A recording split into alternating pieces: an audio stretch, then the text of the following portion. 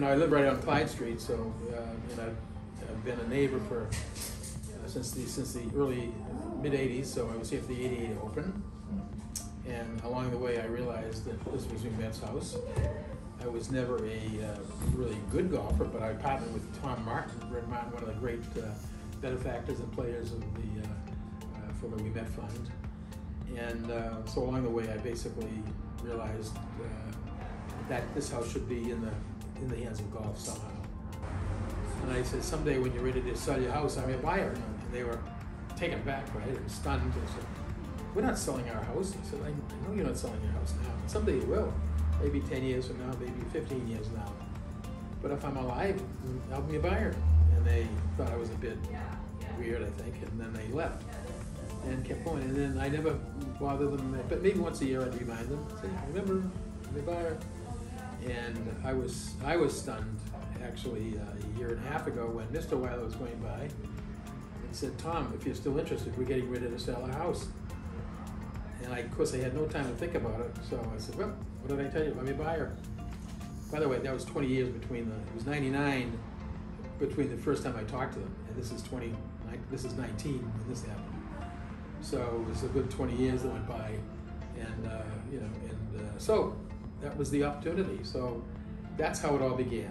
And then ultimately, I put a group together with members from the country club, and we put an LLC together to buy the house. And then the original plan was to gift it to the country club upon raising the money to pay for it. Because the club couldn't go off campus and buy another piece of real estate when there's so much going on campus. So and then with the U.S. Open coming up, they basically had, sort of, let me back up, a year ago, they had several assistant pros live here for the summer for that, and they were, of course, living here, and just as the house had been loved to us. But when it became apparent that the club couldn't really engage with the house right away, then we pivoted and said, well, fine, we're not just going to let it sit for the next year. We will renovate it and then gift it to the club. So that was then we went full bore to pull everything together to do the renovation. So that's the sort of rose medallion that I mentioned earlier. And you couldn't even see this before. There's so much paint on this, layer after layer. And let's take a look upstairs.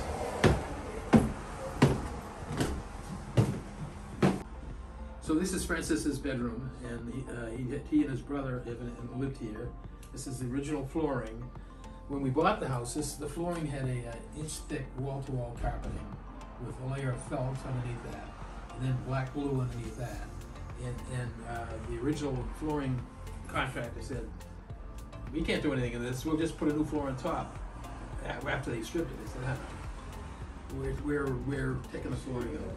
So we took it out, and again, our contractor C.H. Newton, took the flooring to his mill shop in Falmouth, stripped it, denailed it, tongue and grooved it, and cleaned it, planed it, and here it is back in place. And it's been treated with one coat or two coats of tongue oil, which preserves it, and then that provides moisture into the flooring as well.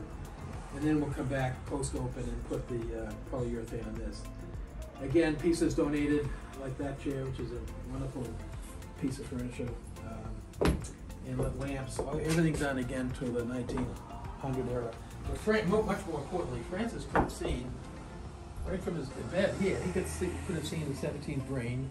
Remember that the original green was closer to Clyde Street because when they widened Clyde Street, they moved the green over. But when the trees are bare, you can see the existing 17th part of the green. You can see the bunkers in front of it. But he would have been able to see most of the golf course from this side because the trees weren't anywhere near as thick at that time. One of them basically originally called me and said he heard about the project and could he participate? I said, sure, good. And he asked, what did I want for, to assist financially? And I told him. He said, fine, I'll do that. And then he said, do you have any other projects? And I thought he was talking about real estate and my business. And he said, no, the house. I said, oh yeah, well, I said, we have a quote for the new heating system. He said, well, how much is that? I told him. He said, I'll do that. I said, wait a minute, stop. Now he's up there for some significant dollars. I said, what's the hook? What's your interest? And he said, look, I'm a Ouimet scholar. I went to college because of, for instance, Ouimet. I've been relatively successful. It's simple as payback. So that's payback. What they did revolutionized golf, and it opened up to the common man and woman, and it basically revolutionized golf in the U.S. And but I'm not the history buff, but what he's done, I think, carried through this day. But that victory, I look at, you know, I look at it as a combination of the Stanley Cup, the World Series, the Super Bowl. You put all that stuff. Those are all big team sports. He was one person who changed it. You know? So you might have Tom Brady was the GOAT, right? Francis was the first one, greatest of all time.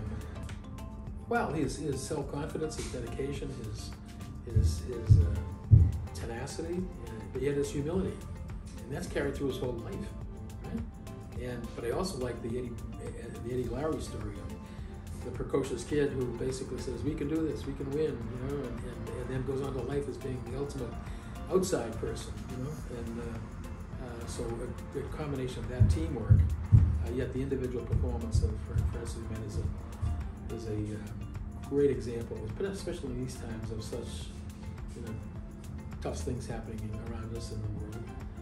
What a great story, you know, greatest game ever played. It says it, right?